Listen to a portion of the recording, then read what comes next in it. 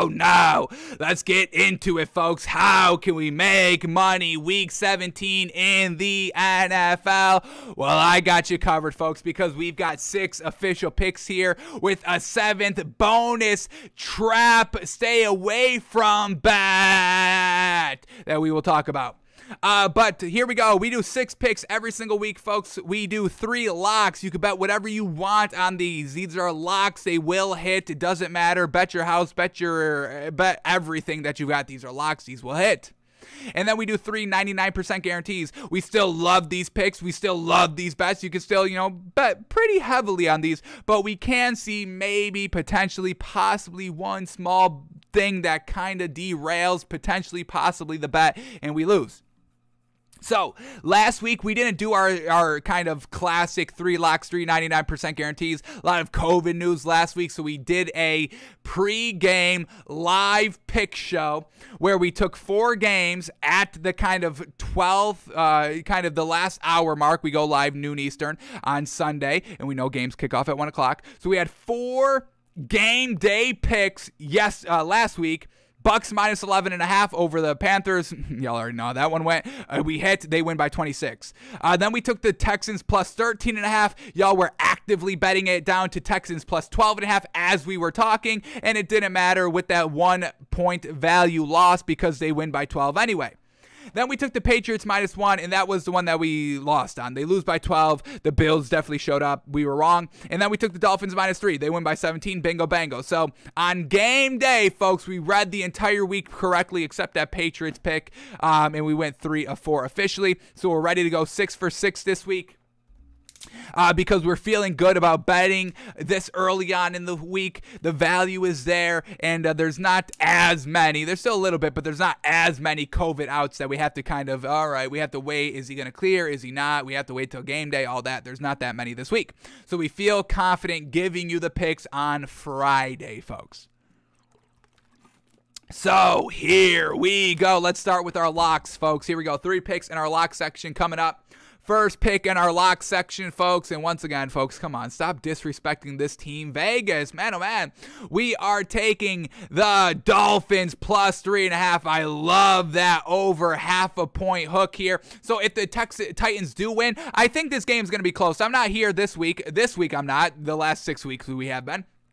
But this week, I'm not saying, hey, the Dolphins are going to blow out the Titans. I still think this is going to be a close game. This Titans defense is still solid. It's a solid, winnable defense here. And Ryan Tannehill can make some plays here and there offensively. But I think the bulk of the game is going to come down to that narrative of the Dolphins defense smothering Ryan Tannehill, because we know Ryan Tannehill cannot get it done himself. So overall, I do think this is going to be a close game. That's why I love 3.5 here, because I could definitely see this being a 3-point win either way. So I get that extra half a point hook for the Dolphins. That's exactly it. If this was Dolphins only plus 3, this would not be a lock. This would definitely be a 99% guarantee. But that half a point hook is everything, and it's everything this week. I do think the Dolphins win outright here, so I don't even think we'll have to worry about that half a point.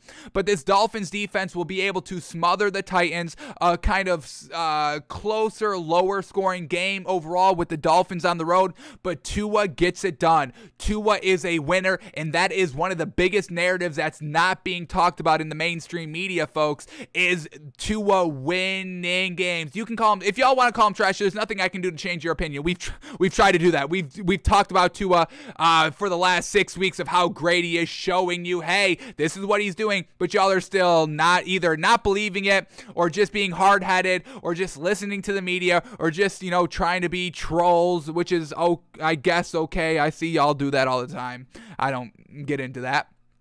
But I love what this Dolphins team is overall, and Tua is just a straight-up winner. Jalen Waddle getting it done, running back by committee. Now that we've got 3 here, all getting it done. This Dolphins team has been working on the Wildcat a little bit last week, so expect them to incorporate that maybe a little bit more, a tad bit more over the Titans, and that could catch them off guard if they're not actively game planning defensively for that. So I think everything is lining up. Dolphins just got into the playoffs playoffs last week. They need to kind of win out to definitely keep that spot. And I know Brian Flores definitely wants to be in the playoffs this season, given on how they started early on in the season, 1-7.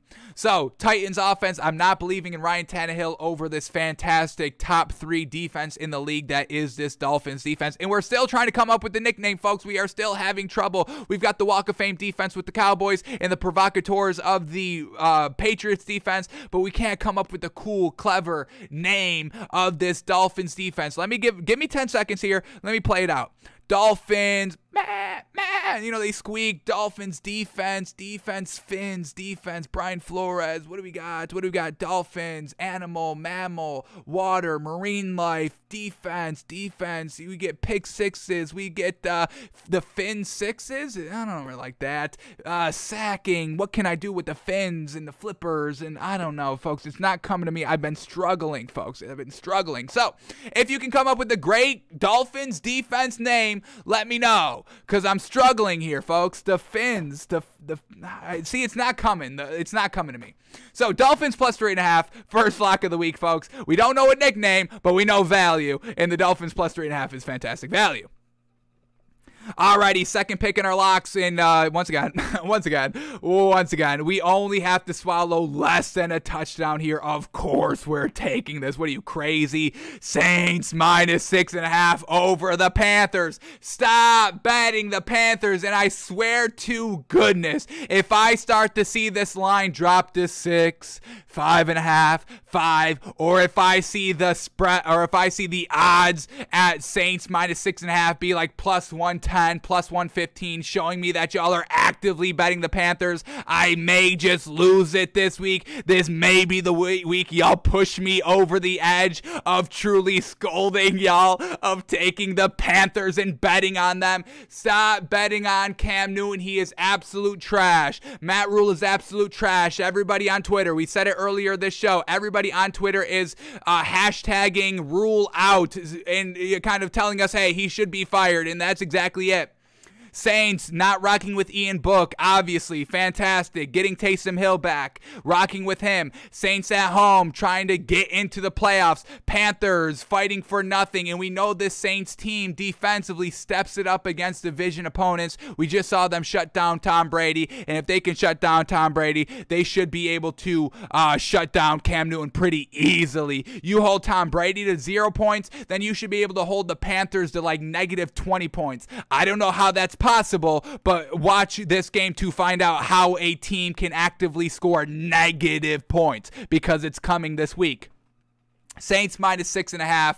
Saints at home. They win by a touchdown. Bingo, bango. That's what we're looking at here, folks. And this Panthers team is nothing good. I'm sure Sam Darnold plays a lot here, but once again, that's not good either. So either way, whoever's playing quarterback, it's still Matt Rule at the helm, and we know how that goes. So Saints getting blown out on national Monday night television. Sean Payton's egos at stake here. Saints at home. Everything's lining up for another great week of cashing in on our sponsor of betting against the Carolina Panthers. Once again, Carolina Panthers, thank you for funding Takes by Fans. Thank you for all that you have done for the show over the last 6 weeks. We truly appreciate it, and Takes by Fans would not be where it is today without the Carolina Panthers. We thank you for your generosity of supporting small creators here. Thank you, Carolina. And we will be cashing in again on our sponsors, Saints minus 6.5. Lock it in. Lock it in and lock it up.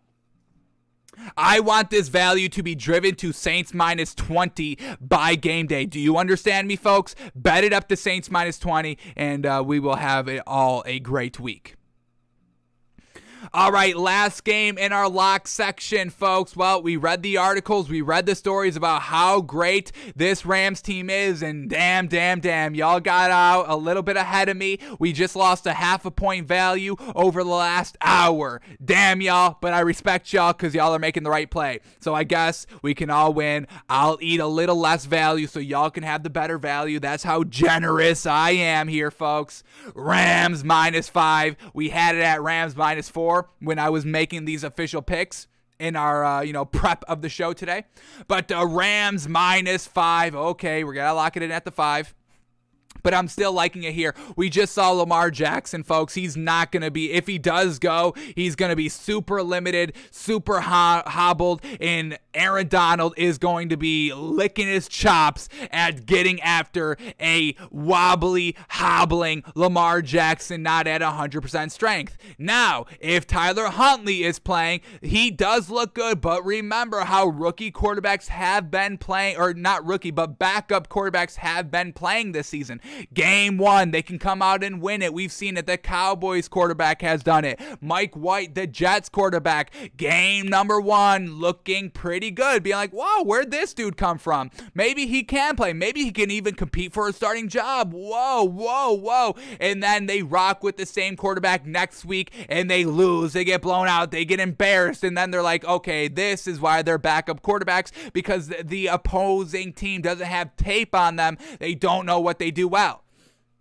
And then some quarterbacks get a game 3, some don't. Mike White didn't really get that third game under his belt. They go with Joe Flacco. But that third game with Colt McCoy of the Cardinals, he wins game 1. He gets blown out game 2. Game 3, he gets the win. So game 3 is truly the deciding factor. Game 1 is always usually good for backup quarterbacks this season. Game number 2 is usually a blowout. And game number 3 is truly, all right, are they good? Are they bad? We get to see it here. Tyler Huntley would be on his second game, which is the bad game. He was good last week, almost won the game. Unfortunate.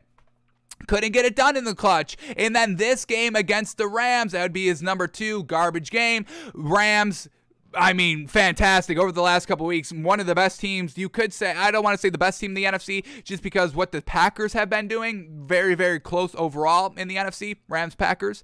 But this Rams team, definitely one of the top teams in the NFC, consistent, getting it done, went toe-to-toe with the Vikings last week, but, you know, that's just how Vikings games go. So, once again, we didn't penalize the Rams for a close game last week. They're still sticking with Sony Michel, which is fantastic. We read that article earlier today, which we absolutely love, and Matthew Stafford is pleasing OBJ.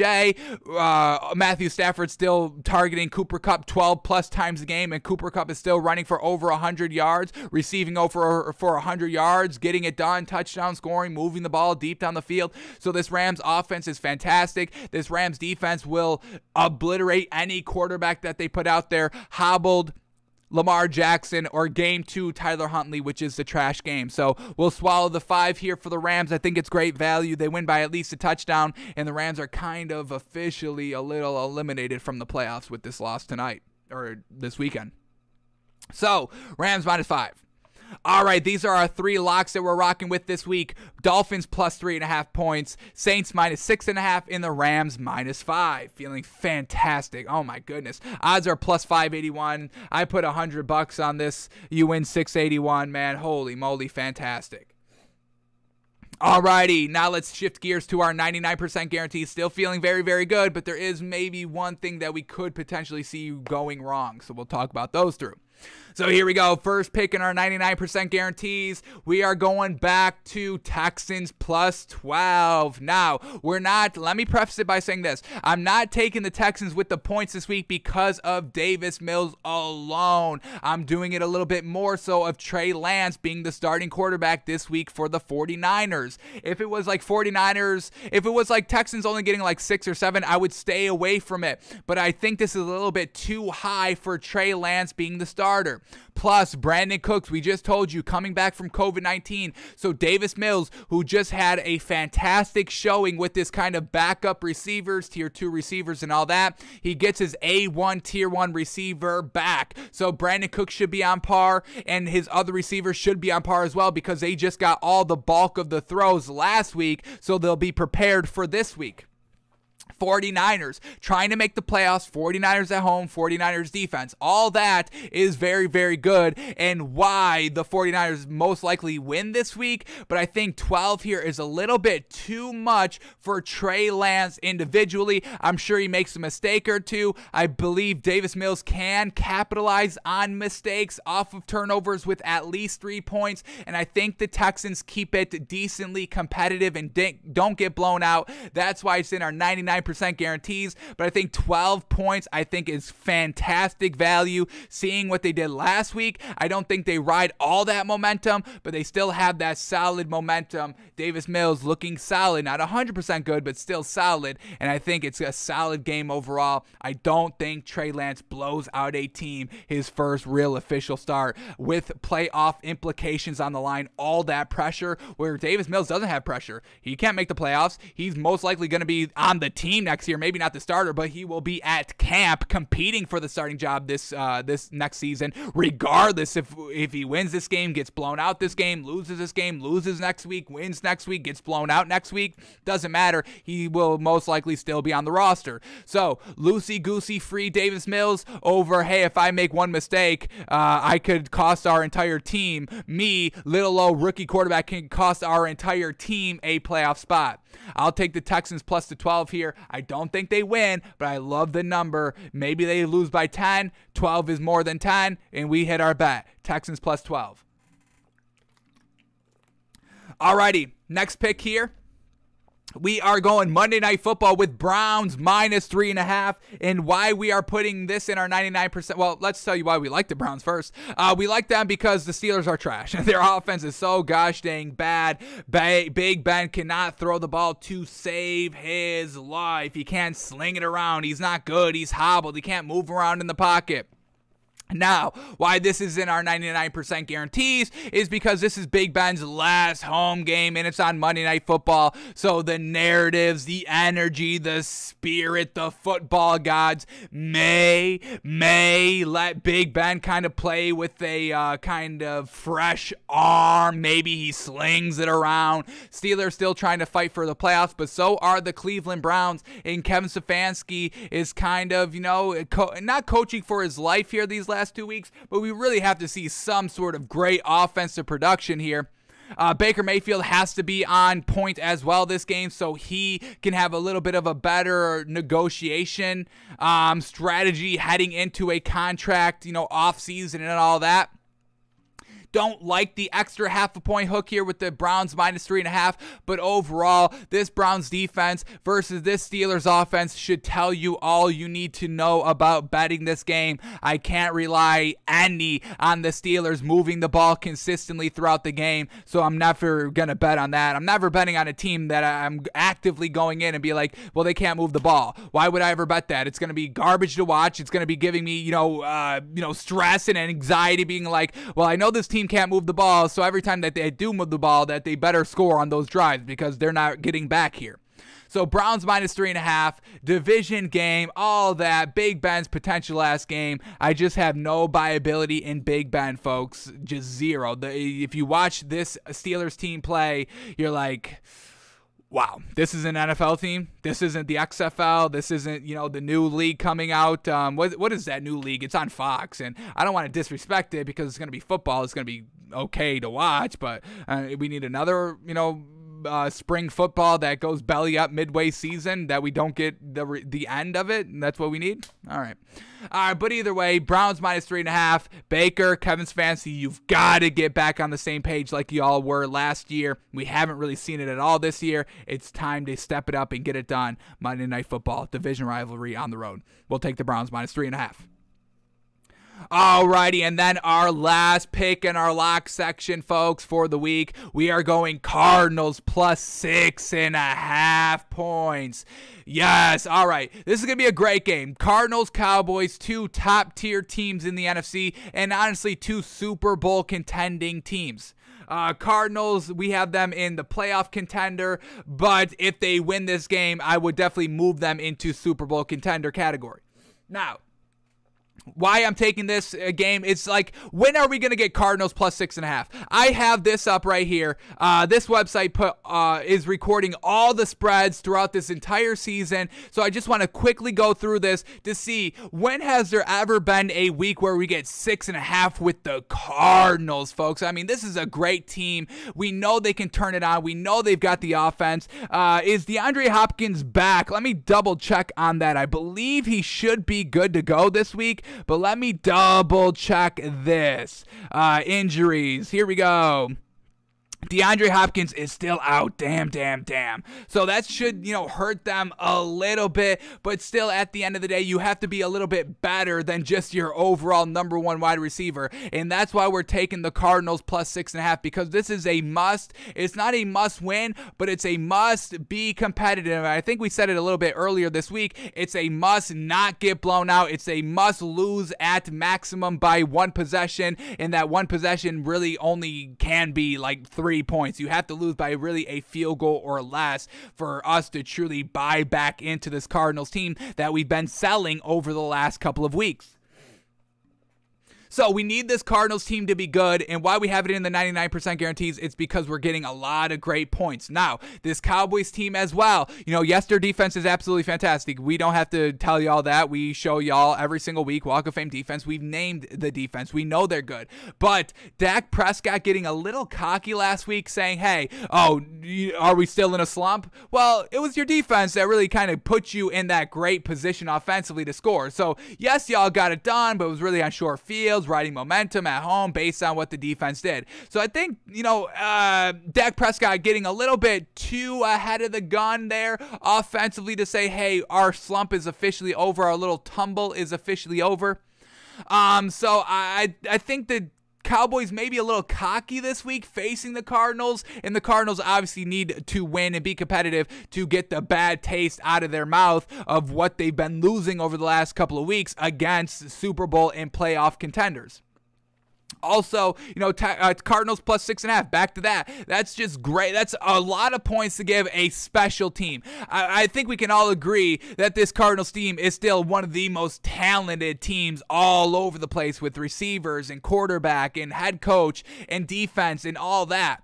So getting 6.5 with any great team, it's a little foolish not to take. So I quickly want to go through all the Cardinals games this season to quickly see how many times they have gotten this many points, and if it's because we are not going to get this opportunity again to get a high profile team getting plus 6.5 points. Maybe in the playoffs we will, but at that point, it changes. Value is changed in the playoffs because everything is a little bit tighter. So value that would be good in the regular season is not good in the playoffs anymore.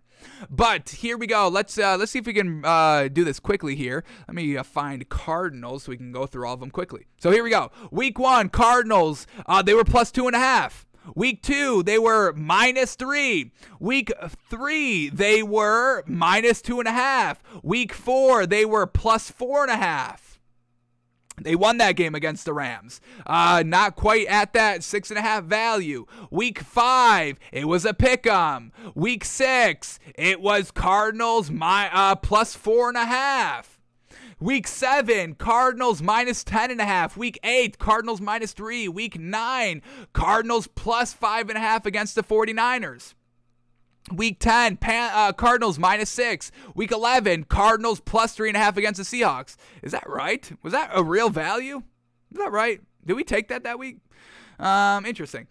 Week 12, a bye. Week 13, -1.5. Week 14, Cardinals plus 2.5. That was time it was against the Rams. That's when, their decline really kind of, got to the forefront.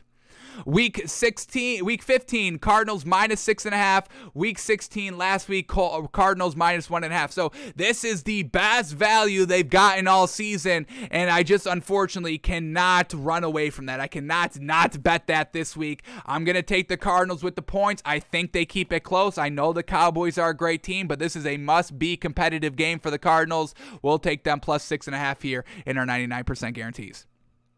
Alrighty, so our 99% guarantees, we've got Texans plus 12, Browns -3.5, and the Cardinals plus 6.5. Now, folks, there is a trap bet, folks. There is a trap bet this week. We saw it yesterday, and I was like, all right, I think that might be a little bit of a trap, and then I rested on it, and then I resaw the line that y'all bet it the wrong way, proving that it is a trap bet set up by Vegas. So, the bet to stay away from this week or really to bet the opposite because, you know, hey, they're showing you, hey, bet this when you should be betting this. So this is our bonus avoid the trap bet this week, and that trap game is Chiefs at Bengals, and the trap was Bengals +5. Now, y'all have been betting the Bengals +5, so it has come down to Bengals +4.5. Once again, y'all are falling for that trap set by Vegas, and we're going to go Chiefs -4.5 of our bonus pick of the week. Now, why we call this a trap bet is because optically Joe Burrow just threw 525 yards and looked real solid while doing so. They blew out the Ravens. Everyone's talking about Joe Burrow. We just talked about the story of the Chiefs defensive coordinator calling Joe Burrow a young Tom Brady can do it all. We've got the Ravens defensive coordinator after the game saying, well, let's pump the brakes on giving Joe Burrow a gold jacket. Joe Burrow's been Smurfy all week long. His press conferences, he's got that little smirk, his classic Joey B smirk. You know, every time, you know, they're asking questions about the game and the 525-yard performance and all that, you know, asking Joe Burrow's opinion on what the defensive coordinator for the Ravens, you know, was saying after the game, and Joe Burrow saying, like, hey, it was an unnecessary comment, and getting his kind of, you know, digs in throughout the media sessions out this week, folks. I mean, just look it up. Joe Burrow, he gets this little kind of smirk at the end. I'm not blaming him for the smirk. Hey, be smirky, be smurfy. I've got no problem with it, but this all plays into the overall optics of what Vegas is putting out there. Bengals +5. We did not even say that as the prediction, folks. We said it should have been Chiefs -1, Bengals +1. That's really what we thought it would, but giving such great value. Hey, look at this, Bengals at home, Bengals +5 points. Everybody is jumping on that, and I for a second thought that was great value. I was kind of ready to jump on that, but then I was thinking about Vegas, and we know Vegas isn't respectful like this, giving the Bengals +5 points. What are you, crazy? So I'm saying it's a trap bet. Joe Burrow being a little too smurfy out here. This Chiefs defense is not like the Ravens defense. And once again, we watched Joe Burrow's performance in our film study this Wednesday, folks, this week. And, you know, it was a great performance. We're not going to take anything away from that performance. But once again, it was really everything wide open. That Ravens defense, I don't know what the hell they were doing. You know, 2 jump balls to T. Higgins that he came down with. And, you know, Joe Burrow put it decently on the money, but it was T. Higgins, you know, going up and catching the ball, going up and high pointing the ball. All the other throws were really wide open because the Ravens defense wasn't that good. And I'm not taking anything away from the performance. If it's so easy to throw 525 yards, everybody would be doing it every single week, folks. So don't give me, oh, you know, Joe Burrow faced a trash team or anything like that. Well, you know, the Chargers just faced the Texans and lost. So what are we talking about? It's any given Sunday. Every performance is a great performance if you throw 525 yards, regardless of who you're doing it against. So I'm not taking anything away from Joe Burrow's performance, but we have to get into the betting mindset, folks. Talking sports and a betting mindset are two totally different mindsets. We have our finger on the pulse here of the NFL and the NBA, and we're not betting 100%. And nobody does. It's so hard. It's so drastically different talking sports and then talking betting sports. It's totally different here, but I think we do a damn good job of getting both right, honestly. So Chiefs -4.5 here, folks, I think is the better play. But taking the Bengals +5, +4.5, I think is a little bit of a trap bet. This Chiefs defense is way better than the Ravens, Ravens defense. And we have not seen this Bengals team be consistent. Didn't we just talk about it earlier this week on the show, folks? Let me get it up here. They go like 2 losses, 2 wins, and then 2 losses, and then 2 wins, and then 2 losses.